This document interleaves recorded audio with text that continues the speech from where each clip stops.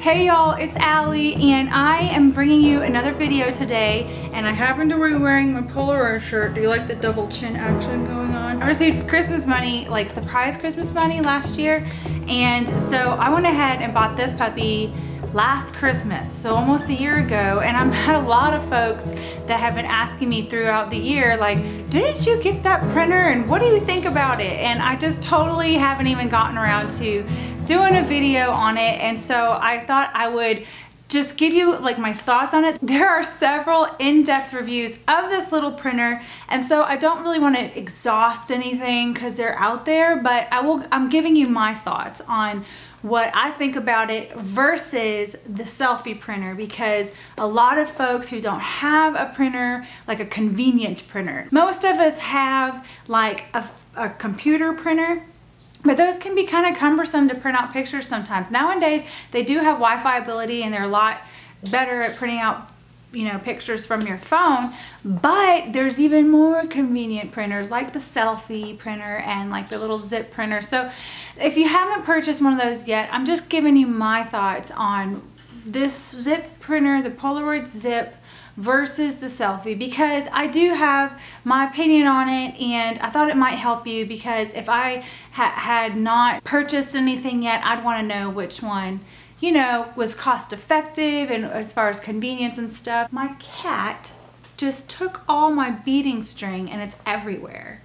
I just saw that just now. Oh my gosh. So if you are interested in maybe getting a little convenient printer for your journaling and you're kind of curious at which one might be best, then hopefully this video will be helpful to help you make that decision. I have already done a really in-depth review on the Selphy printer, and I can link that below, but I have not done a video or review of the Polaroid Zip printer, and I really don't think I'm gonna do like a huge in-depth review of it, but I will give you my initial thoughts on it and what I think as far as journaling folks are concerned, what I think would be the best route to go if you don't have any printer at all other than like a home computer printer and you want something with a little more ease of printing. So I bought this Polaroid printer last Christmas with some extra Christmas money that had come in, and it was about $130 on Amazon, and it came with some Polaroid sheets. But after investigating and researching the different printers, I had come to find out that the papers that go in these printers are very different. Like, there's not too many, like I read better reviews on the actual printer for a pocket printer from Polaroid, but I didn't see great results from the paper. So what I did, and there is a way that you can put different Zinc paper in different machines. For the Polaroid it works anyway, and so I use LG paper, and there's an entire video of this guy who takes all three of the brands, the Polaroid one, the LG one, and there's another one. There's another type of paper, and he shows you the same exact picture printed out with three different kinds of paper. And really what it comes down to is your preference on, like, do you like a warmer looking photo? Do you like a cooler, meaning the light? Is the light warmer? Is it going to be more orangey? Is it going to be more blue looking? Or is it going to be like neutral? From his review and from other places that I've seen, the LG paper was the most neutral when it came to the warmth of the photo and the color balance. So again, I'm a photographer, so that's kind of important to me that I have, did you hear me just me? It's important to me to make sure that that's as close as possible, because I'm kind of snobby and I kind of know what all that is. So I bought this LG paper, and the way that you have to do it is you keep this smart sheet thing from the paper that it comes with.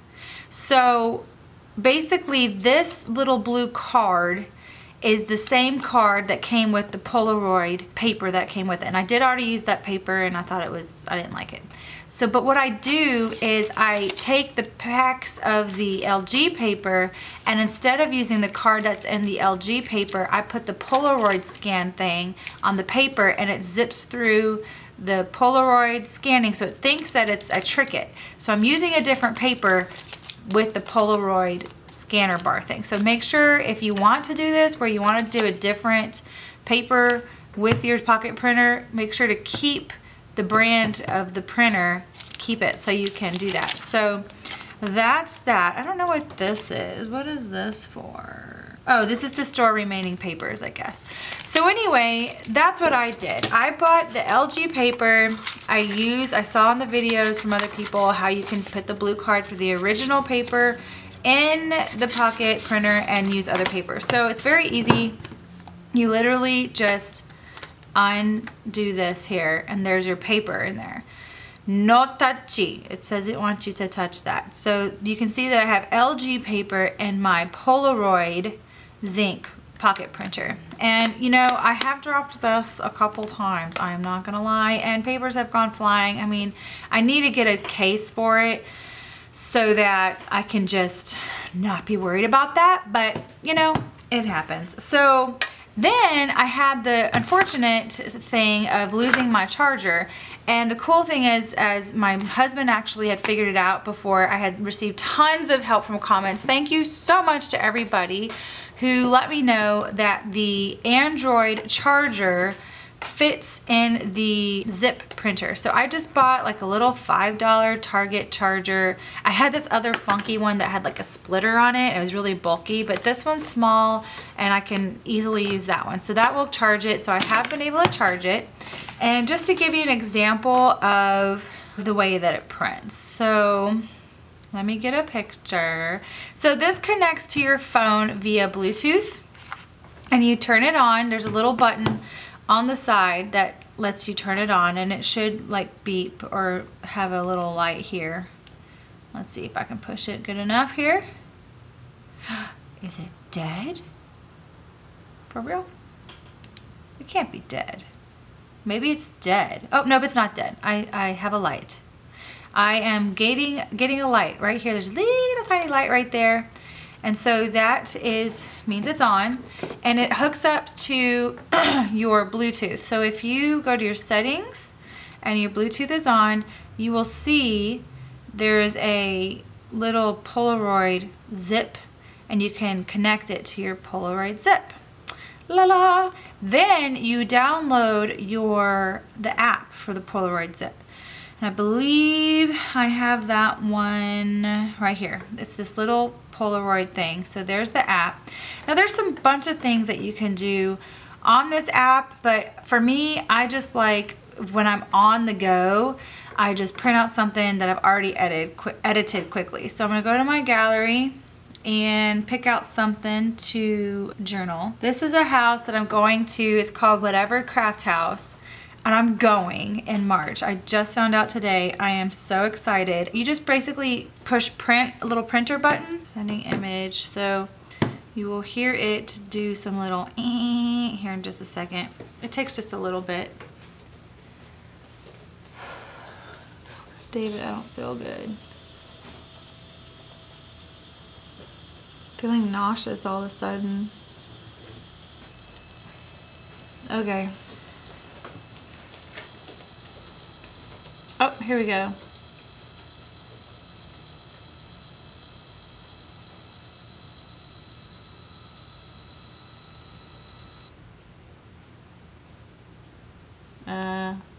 And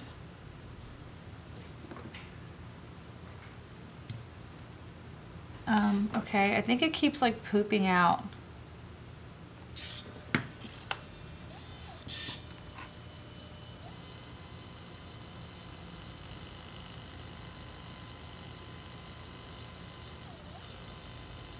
Okay, so it only printed out half the picture.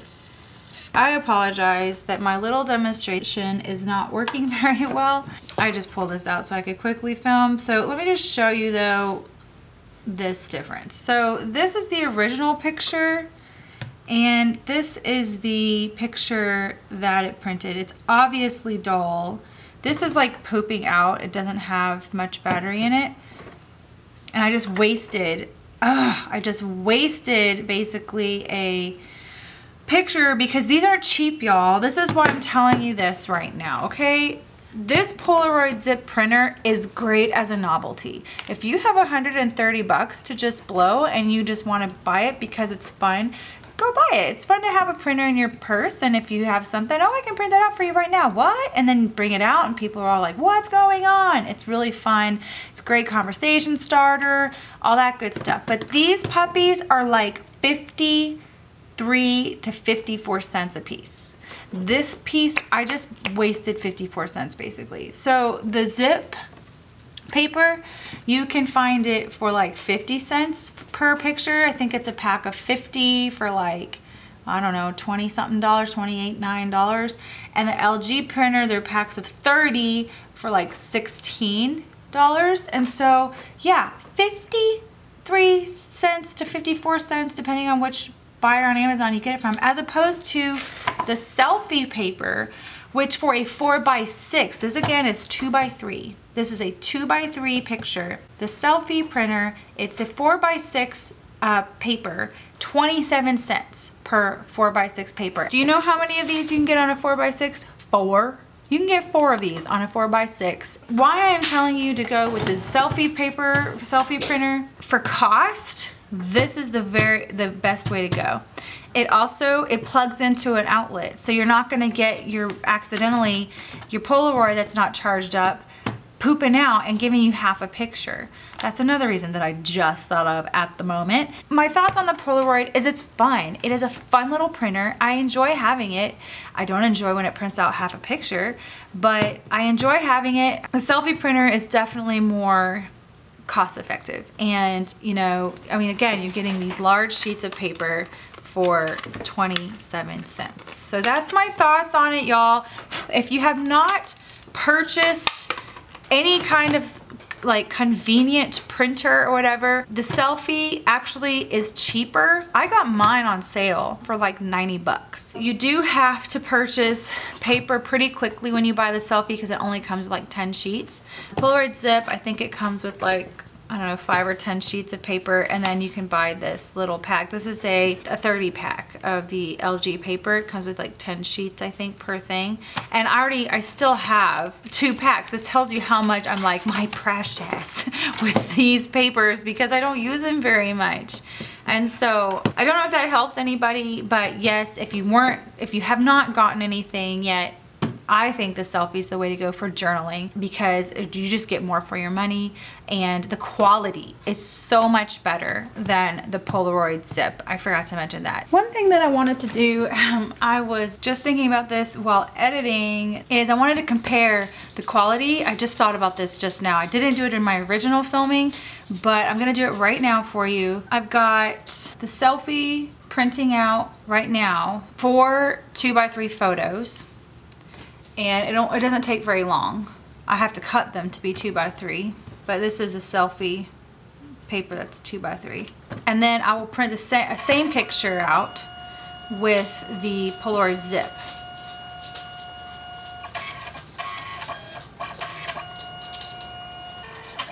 So it's printing out the yellow right now. I wish I could show y'all this. Hold on a second. Here.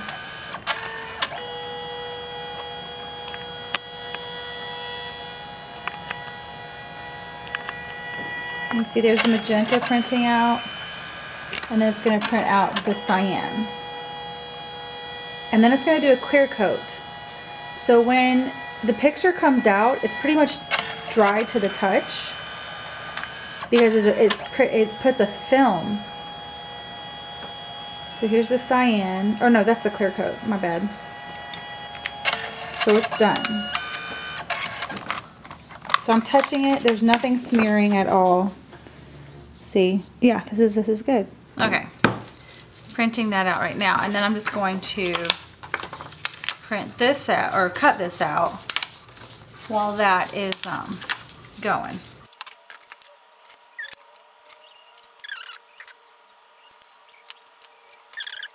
This is the Canon Selphy paper. The quality is amazing. This is the zip paper. Look how it looks pink. I mean, that is quite a difference, you know? And I don't know if you can tell, but there's a lot of detail that is lost in the zip printer.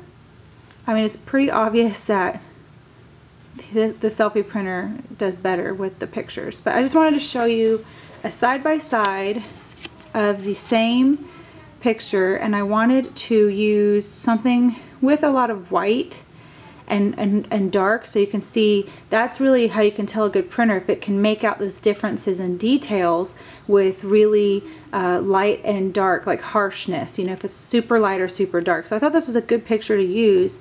So I mean, you can still see a lot of detail in Parker's face and stuff, and you lose that with the zip printer. So wanted to add that in so you could see it. It's just the fun factor is what this thing is. It's not, to me, it's not really an amazing journaling. I mean, it's like, you know, you're at the park and you want to journal some pictures of your kids that you just took, and these are sticky back, so you can just plop them in your journal. It's just convenience, it's fun, it's kind of a novelty, but man, it's expensive.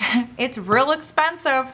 So I personally use the Selphy most of the time, and I do love the Polaroid, but if I had to choose one or the other, Selphy would be the one that I would choose for journaling. And again, Christmas money came, I wasn't expecting it, so I bought the Zip. All right, y'all, hope that was helpful, and I appreciate y'all watching. I appreciate my patrons who help me make these videos. I just cannot thank you enough. I have all sorts of fun stuff, extra fun content and rewards over there if you want to check it out. I don't know what I'm gonna do with this. I might just make it an Instagram picture with half of the house. All the cute parts were over here too. So thanks all for watching, and I will see y'all later. Bye. So anyway, I just spit on my Selfie. Oh, something is not happening. So that didn't work because it was on the wrong side. Bless its little heart. Bless my little heart.